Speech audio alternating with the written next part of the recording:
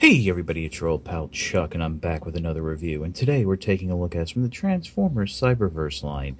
This is Transformers Cyberverse Bumblebee Cyberverse Adventures Battle Call Bumblebee.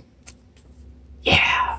This is a new Bumblebee figure that's part of the Battle Call subline. It does feature lights. Maybe sounds. I don't think it has sounds. I couldn't get any sounds out of it when I was fooling around with it before the review. But I got this figure off of Amazon, where it and the two other Trooper class Battle Call figures are available. There's Trooper and Officer. And so you can get all three in one shot, just like I did. So we're starting off in vehicle mode.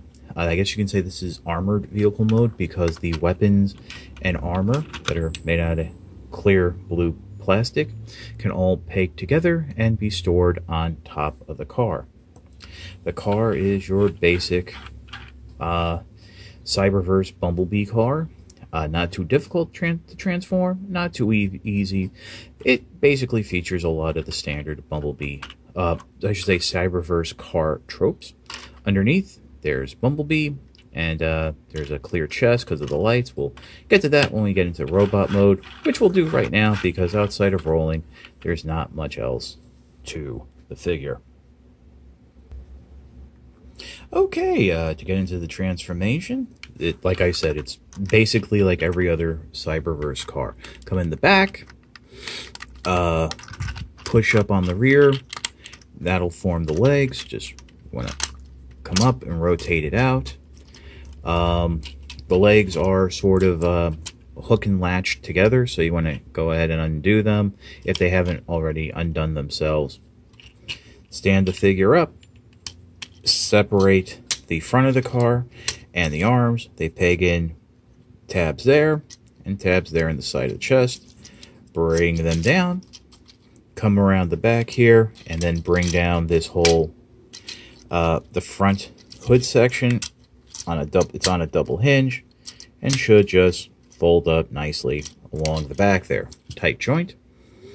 Next, what you can go ahead and do, rotate the arms so that the front of the car is facing forward. That will be the shoulder. Go ahead and attach, and they will friction into place forward. So basically what that means is this is the whole arm joint, and you have an elbow.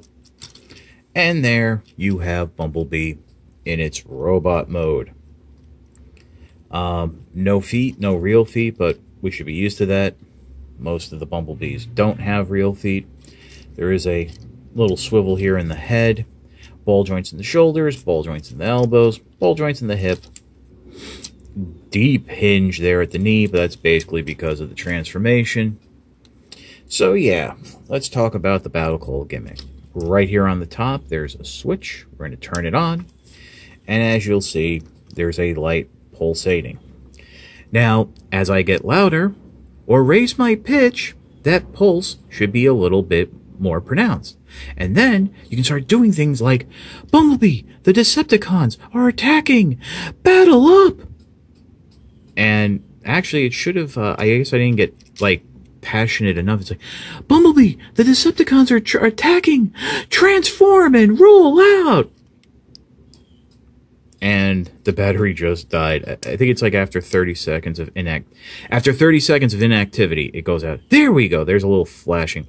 Bumblebee, the Decepticons are attacking! Battle up! And so you get that. If you reach a certain point, it'll, flash, but it should be pulsating along with your normal talking. Bumblebee, transform and roll out! Bumblebee, the Decepticons are attacking! Battle up, transform and roll out! Now, I thought there would be sound involved with this, and there isn't. And I did notice that if you rotate the wheels, I guess that they're closer to the microphone. Bumblebee, transform! Like, you see how that pulsates and all that? So that's a way to activate it. But we'll just let it sit right there for the moment. Let it let him do his thing. We'll come in. Basically, there's four parts to the armor. There's his sword. There's these two breastplates. Just lift them right out. I really should say those are shoulder panels, because this is the whole chest piece. This will peg in. There's two pegs there that go into two ports on the chest. Let's see if we can get this lined up easily. Oh, there you go. Just peg it in. Get the light back on, because it looks kind of cool with the, the light is bright enough it will go through. Peg the, I guess, the armor, shoulder armor, additional chest armor, however you want to look at it, into the chest there. Just like so. And then Bumblebee can hold the sword. Doesn't go into the fist all the way, but it goes in far enough. And there you have Bumblebee, all armored up. Bumblebee! The Decepticons are attacking! Armor up! Yeah, I just... I thought there was going to be sound, but I guess not. Or maybe mine's defective. Oh, wouldn't that be a joy? But yeah, to replace the batteries, just so you know, you have to come around the back here. This unscrews, and that opens up the battery pack compartment. But yeah, it's a fun figure. I did also get Meteor Fire and Wild Wheel.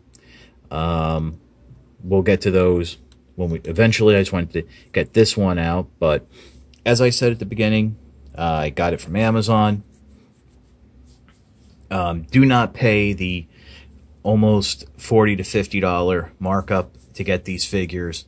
They're already $10 more than your standard Ultra Class, which I guess, it's a little smaller than an Ultra Class figure, but I guess with the armor, it's roughly the same size.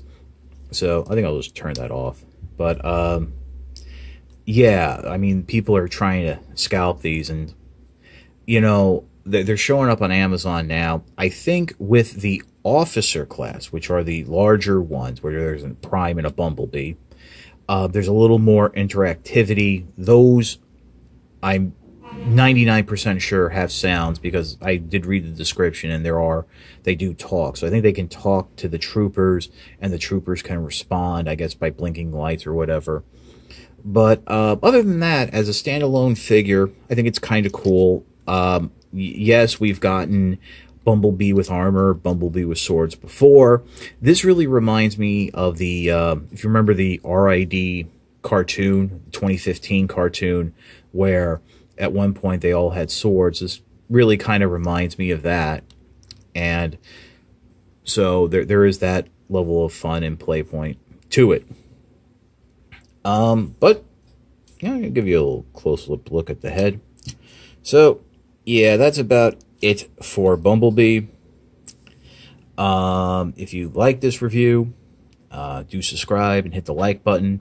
Facebook, YouTube algorithms, I forget what platform I'm on sometimes, does help, but above all else, watching the video helps. If you want to help even further, I do have a Patreon. There's a link in the description, and there's a card here at the end of the video. And if you're a new viewer, hey, stick around. Check out a couple more videos. I do a lot of Transformers, but previously I've done some other stuff, and I'll do some other stuff in the future. So maybe there's something else you like. Who knows? Hey! Wow, I'm getting silly, but yeah, it's one of those days. So, for Battle Call Bumblebee, this is your old pal Chuck, and we will see you next time.